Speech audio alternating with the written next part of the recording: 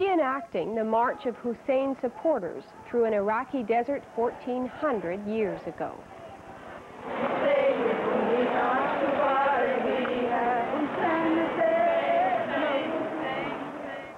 Hussein was killed in battle fighting for the Islamic faith. The marchers today called for peace, order, and equality, all tenets of their religion. The event was to honor history. Thousands gathered to commemorate the martyrdom of Imam Hussein, the grandson of Prophet Mohammad of the Islam faith.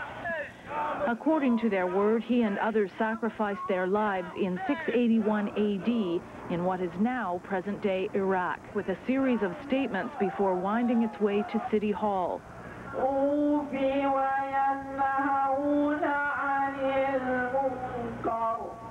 We are declaring that it's a universal message that we will never compromise truth, justice, freedom for any reason.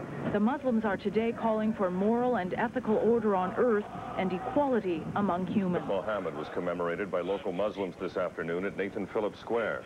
The large crowd sang in praise of Imam Hussein, calling him the hero of Islam.